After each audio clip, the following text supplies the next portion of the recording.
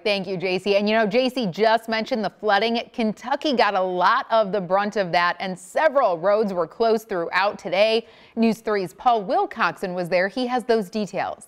Signs like the ones here, water over roadway, road closed to through traffic right here on the intersection of 121 and 62 here in Carlisle County, Kentucky, have one meaning and one meaning behind them: to warn the drivers of the impending danger ahead of them if they continue. All it takes is about 6 inches of moving water to push a vehicle off the roadway. With the heavy rainfall that fell in our area late Monday night, officials with the Kentucky Transportation Cabinet worked throughout the night looking for flooded roadways. Just about any time that we get a substantial rainfall after it's been dry for as long as it has, you can expect some roadway flooding. Keith Todd is the spokesperson for District 1, which is the 12 most western counties in Kentucky.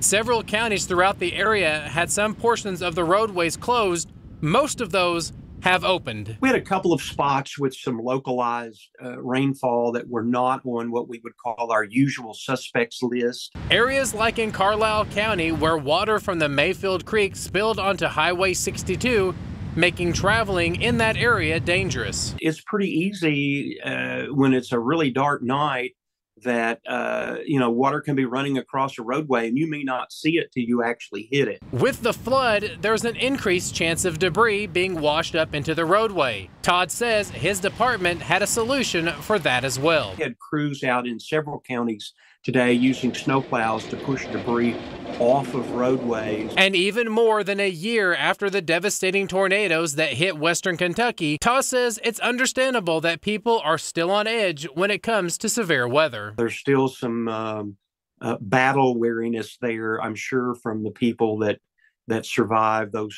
storms at Mayfield and at Dawson Springs. Reporting in Carlisle County, Kentucky, Paul Wilcoxon, News 3.